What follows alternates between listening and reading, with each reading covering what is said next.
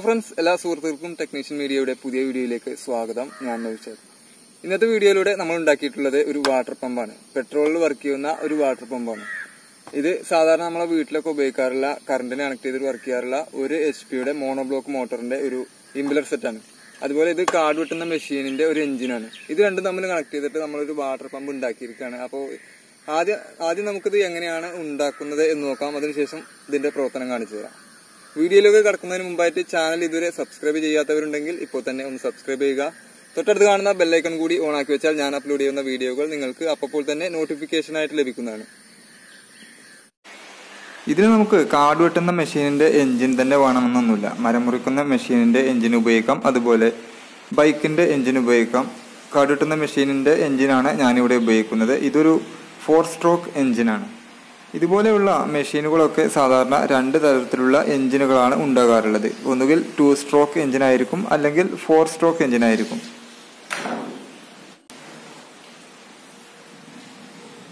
എഞ്ചിന്റെ ക്ലച്ചിലേക്ക് കണക്ട് ചെയ്യുന്ന ഒരു റാഡാണിത്.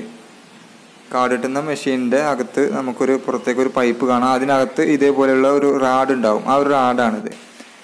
അപ്പോൾ ഈ ഒരു വാട്ടർ പമ്പിന്റെ ഇംപെല്ലർ സെറ്റിലേക്കാണ് നമ്മൾ കണക്ട് ചെയ്യാൻ പോകുന്നത്. എഞ്ചിനും വാട്ടർ പമ്പും നമുക്ക് വീണ്ടും ഉപയോഗിക്കേണ്ട രീതിയിലാണ് ഇത് സെറ്റ് ചെയ്യുന്നത്.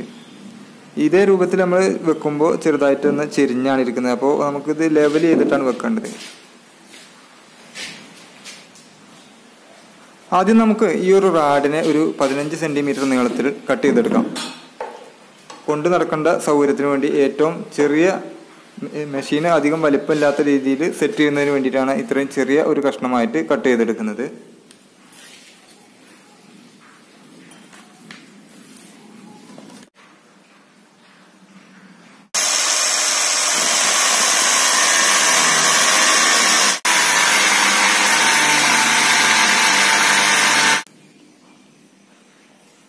ഇനി നമുക്ക് ഈ ഒരു റാഡിന്റെ അതേ വണ്ണത്തിലുള്ള ഒരു ഡ്രിൽ ബിറ്റ് എടുക്കാം. ആ ബിറ്റ് ഉപയോഗിച്ചുകൊണ്ട് ഈ ഒരു റൂട്ടറിന്റെ പുറകിലായിട്ട് ഒരു ഹോൾ ഇട്ട് കൊടുക്കണം. ആ ഹോളിലേക്ക് ഈ റാഡ് കയറ്റി വെക്കുകയാണ് വേണ്ടത്. ഇപ്പോൾ കാണുന്ന ഈ ഒരു റൂട്ടറിന്റെ ബാക്കിലായിട്ടാണ് നമ്മൾ കണക്ട് ചെയ്യുന്നത്. അങ്ങനെ കണക്ട് ചെയ്യുന്നത് കൊണ്ടുള്ള ഗുണം എന്ന് വെച്ചാൽ നമുക്ക് വീണ്ടും ഈ വാട്ടർ പമ്പിന്റെ ഇംപെല്ലർ സെറ്റ് നമുക്ക് വീണ്ടും ഉപയോഗിക്കാവുന്നതാണ്. വാട്ടർ പമ്പിന്റെ പുറകിലായിട്ട് നമുക്ക് 2 ഹോള് കാണാം. ഈ ഒരു ഹോള് ഉള്ള ഭാഗത്തായിരിക്കും വാട്ടർ പമ്പുകളുടെ ഫാൻ വരുന്നത്. ഇതിലേക്ക് ഒരു ചെറിയ ആണി കൊള്ളേണ്ട അത്രയും വണ്ണത്തിലുള്ള ഒരു ഹോള് മാത്രമായിരിക്കും ഇത്. അപ്പോൾ ആ ഒരു ഹോളിനെ അല്പം വണ്ണം കൂട്ടിയതിനു ശേഷം ത്രെഡ് ഇട്ട് കൊടുക്കുകയാണ്. എങ്കിൽ മാത്രമാണ് അതിലൂടെ നമുക്ക് ഒരു നെറ്റ് ഇട്ടതിന് ശേഷം ആവശ്യാനുസരണം ഊരിയെടുക്കാനും വീണ്ടും അത് സെറ്റ് ചെയ്യാനൊക്കെ സാധിക്കുള്ളൂ. ഇത് ത്രെഡ് ചെയ്യുന്ന ബിറ്റാണ്. ഈ ബിറ്റുകളിൽ 3 അളവിലുള്ളതാണ്. ഒന്ന് ചെറുത്, അതിൻ്റെ വലുത്, അതിൻ്റെ വലുത്. 8 mm ഒരു ത്രെഡാണ് നമ്മൾ ഇടാൻ പോകുന്നത്. ആദ്യം ചെറിയ ബിറ്റ് ഇട്ടതിന് ശേഷം ഇതേപോലെ അയച്ചെടുക്കുക. അതിനുശേഷം അതിൻ്റെ മുകളിലുള്ള ബിറ്റിട്ട് ടൈറ്റ് ആക്കുക. വീണ്ടും അയച്ചെടുക്കുക. വീണ്ടും അതിനുശേഷം 3ാമത്തെ ബിറ്റിട്ട് അയച്ചെടുക്കുന്നതോടുകൂടി കറക്റ്റായിട്ട് നമുക്ക് ഒരു 8 mm ത്രെഡായിട്ട് മാറിയിട്ടുണ്ടാവും.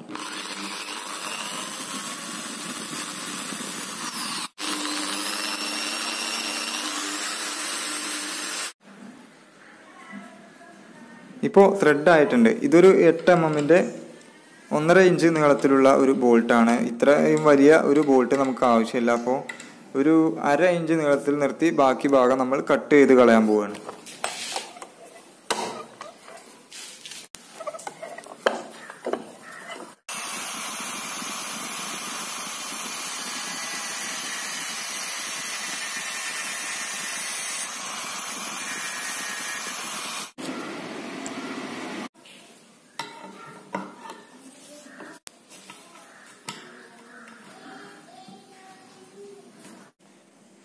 ഈ വാട്ടർ പൈപ്പിന്റെ ഇൻപുട്ട് പൈപ്പൊക്കെ ഊരിയെടുത്തതാണ്. അപ്പോൾ അത് അതേപോലെ തന്നെ നമുക്ക് പുതിയതൊന്ന് സെറ്റ് ചെയ്യാം. അതിനുവേണ്ടി ഞാനൊരു ഓസ് കോളർ എടുത്തിട്ടുണ്ട്, ത്രെഡ് സീൽ ടാപ്പ് എടുത്തിട്ടുണ്ട്, കുറച്ച് ഷെല്ലാക്ക് എടുത്തിട്ടുണ്ട്. ആദ്യം ഓസ് കോളറിലേക്ക് ഈ ത്രെഡ് സീൽ ടാപ്പിനെ നന്നായിട്ട് ടൈറ്റ് ചെയ്ത് ചുറ്റി വെക്കാം. ശേഷം ഷെല്ലാക്ക് തേച്ചതിന് ശേഷം നന്നായിട്ട് ടൈറ്റ് ചെയ്ത് കൊടുക്കാം.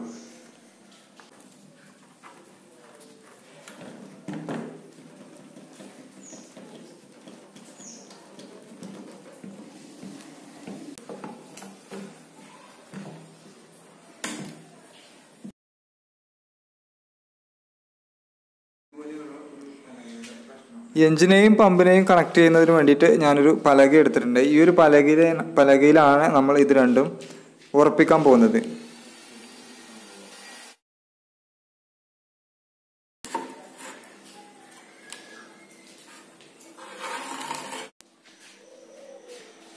ആക്സോ ഫ്രെയിം കണ്ടിട്ട് ആരും ഞെട്ടൊന്നും വേണ്ട. നമ്മുടെ ചാനലിൽ അപ്ലോഡ് ചെയ്യാൻ വേണ്ടിയിട്ട് ഞാൻ ആദ്യമായിട്ട് ഉണ്ടാക്കിയ വീഡിയോ ഇതായിരുന്നു, എങ്ങനെ PVC പൈപ്പ് കൊണ്ട് നമുക്ക് ഒരു ആക്സോ ഫ്രെയിം ഉണ്ടാക്കാം എന്നത്. അപ്പോൾ അതുകൊണ്ടാണ് കട്ട് ചെയ്യുന്നത്.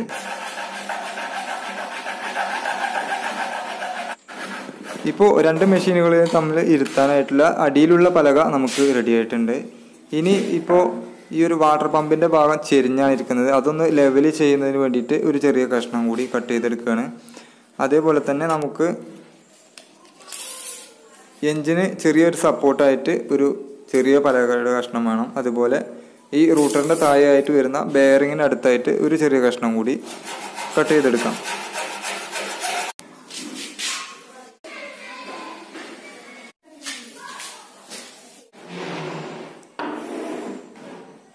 ഇനി ഈ പലകയുടെ കഷ്ണങ്ങളെല്ലാം വെച്ച് നമുക്ക് ഈ എഞ്ചിനുകളെ കണക്ട് ചെയ്യാം. കണക്ട് ചെയ്യുമ്പോൾ പ്രത്യേകിച്ച് ശ്രദ്ധിക്കേണ്ട ഒരു കാര്യം എന്തെന്ന് വെച്ചാൽ, വാട്ടർ പമ്പിൽ നിന്നും വരുന്ന ഈ ഒരു റാഡും അതുപോലെ എഞ്ചിനിൽ നിന്ന് വരുന്ന റാഡും സ്റ്റഡി ആയിട്ട് ഒരേ ലെവലിലാണ് നിൽക്കേണ്ടത്.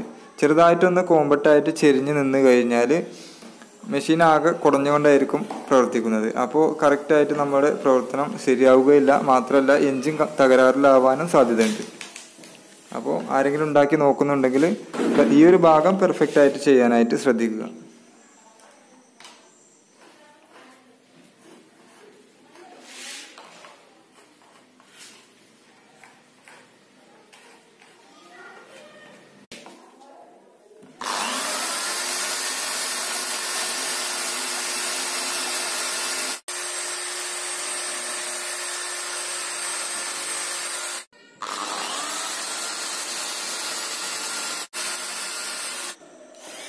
ഇനി നമുക്ക് ഇപ്പോൾ കട്ട് ചെയ്തെടുത്ത പലകയുടെ കഷ്ണങ്ങളെല്ലാം അതിൻ്റേതായിട്ടുള്ള സ്ഥാനങ്ങളിൽ സ്ക്രൂ ചെയ്ത് ഉറപ്പിക്കാം.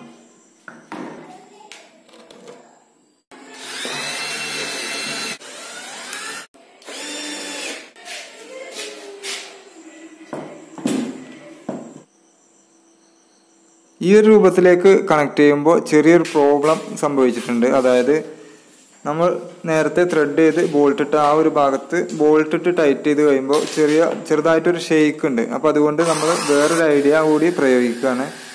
ഏറ്റവും ചെറിയ ബിറ്റ് ഇട്ടുകൊണ്ട് ഈ എഞ്ചിനിൽ നിന്ന് വരുന്ന ആ റാഡിന് ഒരു ചെറിയ ഹോൾ ഇട്ട് കൊടുക്കുകയാണ്. ആ ഹോളിലൂടെ ഒരു ആണി ഇട്ട് കഴിഞ്ഞാൽ നമുക്ക് ആ ഒരു ഷെയ്ക്കിൻ്റെ ആ ഒരു പ്രശ്നം മാറിക്കിട്ടും. അപ്പോൾ ഈ ഒരു രൂപത്തിലേക്ക് നമ്മൾ മാറ്റിയിട്ടുണ്ട്. ഇനി നമുക്ക് ഈ എഞ്ചിനെ ആ നാട്ടി വെച്ചിട്ടുള്ള പലകയിലേക്ക് കണക്ട് ചെയ്യാം. അതിനായിട്ട് ഞാനൊരു 1.5 ഇഞ്ചിൻ്റെ PVC ക്ലാമ്പാണ് ഉപയോഗിച്ചിട്ടുള്ളത്. സ്റ്റീലിൻ്റെ ക്ലാമ്പാണ്. 1.5 ഇഞ്ച് PVCയിലൊക്കെ അടിക്കുന്ന ഒരു ക്ലാമ്പാണിത്.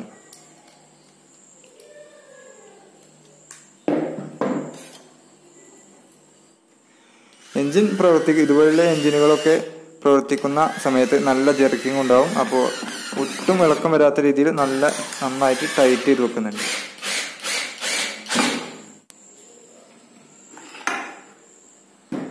വാട്ടർ പമ്പിൻ്റെ അടിയിലായിട്ട് ഒറ്റ ബെയറിങ് മാത്രമേ ഉണ്ടാവാറുള്ളൂ. അപ്പോൾ അതിലേക്ക് എക്സ്ട്രാ ഒരു ബെയറിങ് കൂടി കൊടുക്കുകയാണ്. ഒന്ന് നല്ല ഫ്രീ ആയിട്ട് വർക്ക് ചെയ്യുന്നതിന് വേണ്ടിയിട്ട് എക്സ്ട്രാ ഒരു ബെയറിങ് കൂടി ഞാൻ കൊടുത്തിട്ടുണ്ട്.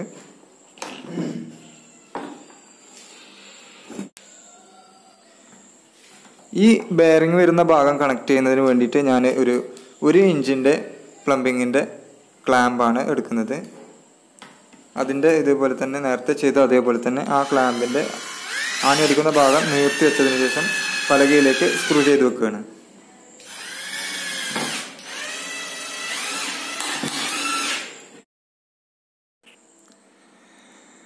രണ്ട് എഞ്ചിനുകളിലും കണക്ട് ചെയ്തിട്ടുള്ള ഭാഗമാണിത്. ഇവിടെയൊക്കെ നമ്മൾ ഒരു ആണി ഇട്ട് കൊടുക്കുകയാണ്. നല്ല സ്ട്രോങ് ആയിട്ടുള്ള ബലമുള്ള ആണി ആയിരിക്കണം. എന്നാൽ നമുക്ക് ആവശ്യാനുസരണം ഊരിയെടുത്ത് രണ്ട് എഞ്ചിനുകളെയും മാറ്റാൻ സാധിക്കുന്ന രീതിയിലുള്ള ഒരു ആണിയാണ് വേണ്ടത്. അപ്പോൾ അതിന് ഒരു പഴയ കുടയിൽ നിന്നുള്ള ഒരു കമ്പിയാണ് എടുത്തിട്ടുള്ളത്. കുടയിലുള്ള കമ്പിയാണെന്നുണ്ടെങ്കിൽ നല്ല സ്ട്രോങ് ആയിരിക്കും. അതാണ് ഈ ഒരു കമ്പി ഞാനിതിന് യൂസ് ചെയ്തിട്ടുള്ളത്. ഇനി നമുക്ക് വാട്ടർ പമ്പിനെ അത് വെച്ചിട്ടുള്ള ആ പലകയിലേക്ക് സ്ക്രൂ ചെയ്ത് ടൈറ്റ് ചെയ്ത് നിർത്താം.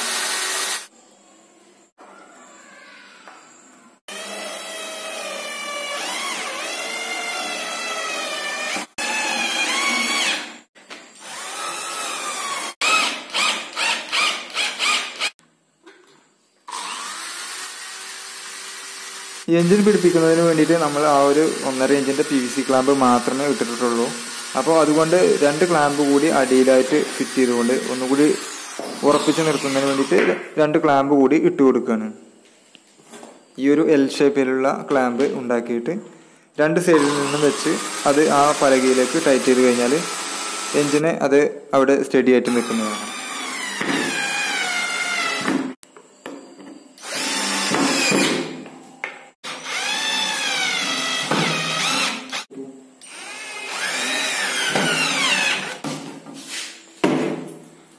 ഇനി നമുക്ക് മോട്ടോറിലേക്ക് വാട്ടർ പമ്പിലേക്കുള്ള പൈപ്പിനെ കണക്ട് ചെയ്യാം. അതിനുവേണ്ടി ഞാനൊരു 5 മീറ്റർ നീളത്തിലുള്ള പൈപ്പ് എടുത്തിട്ടുണ്ട്.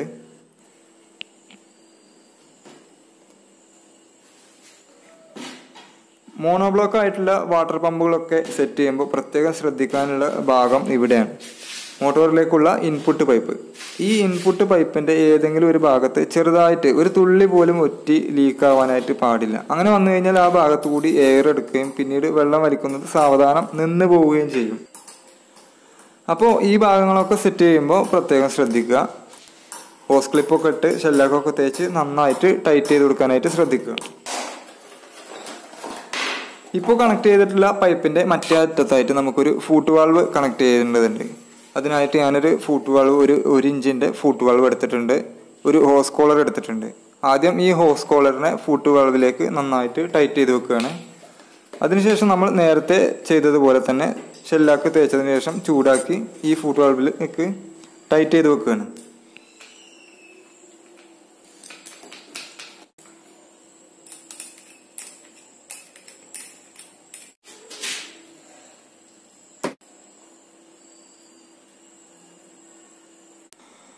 അതേപോലെ തന്നെ ഔട്ട്പുട്ട് പൈപ്പിന് വേണ്ടിയിട്ട് 1 മീറ്റർ നീളത്തിലുള്ള ഒരു പൈപ്പിനെ കൂടി ഞാൻ എടുത്തിട്ടുണ്ട്. അതും ഇതിലേക്ക് നേരത്തെ സെറ്റ് ചെയ്ത പോലെ സെറ്റ് ചെയ്യുകയാണ്.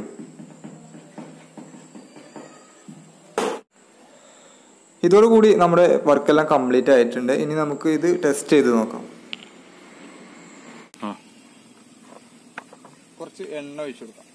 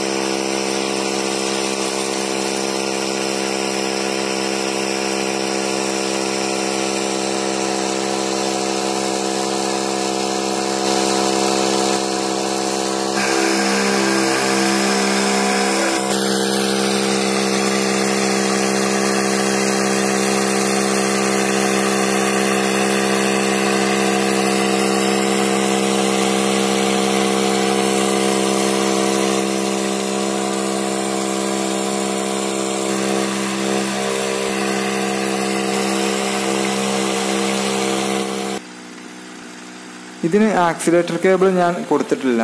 ഇതിലെ സ്ലോ റൈസിങ് അഡ്ജസ്റ്റ് ചെയ്താൽ തന്നെ നമുക്ക് ഇതിലെ ഫോഴ്സ് അഡ്ജസ്റ്റ് ചെയ്യാൻ സാധിക്കും. കണ്ടോ, സ്ലോ റൈസിങ് കൂട്ടുന്നതിനനുസരിച്ച് നമുക്ക് ഫോഴ്സ് കൂടി കിട്ടും. അതുപോലെ കുറയ്ക്കുന്നതിനനുസരിച്ച് ഫോഴ്സ് കുറഞ്ഞും വരുന്നത് നിങ്ങൾക്ക് കാണാം.